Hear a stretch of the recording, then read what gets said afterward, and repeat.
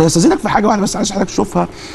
في مقطع لنائب مدير وكاله المخابرات المركزيه الامريكيه السابق CIA يعني، وكان بيتكلم فيها عن ازاي ان مثلا قناه الجزيره دي مثلا ليه عامله مشكله وليه بيطلع فيها الناس المتطرفه بيعملوا مشكله. فعايز حضرتك تشوفوا ده وهنعلق عليه يعني واسمع راي الدكتور محمد فيه، بس حضرتك شوفوه الاول. And then there's Al Jazeera, right? And I think in the American media, what you often see on this issue is freedom of the press, right? Let Al Jazeera do its job as a journalistic organization. The American people need to think about it this way.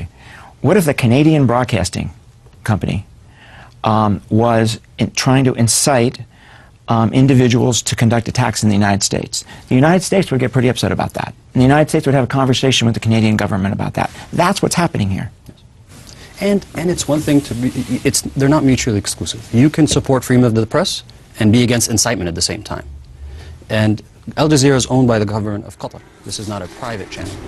انا بس عايز حضراتكم تاخدوا بالك كلمتين الراجل قالهم بالانجليزي. قال لك يعني قناه زي قناه الجزيره هو بيقول لك انها فريدم اوف اكسبريشن، يعني حريه راي وتعبير والكلام، حريه صحافه والكلام ده كله. قال لك بس في مشكله انها بتحرض، بتستضيف ناس متطرفه وبتحرض على الدول المحيطه بها.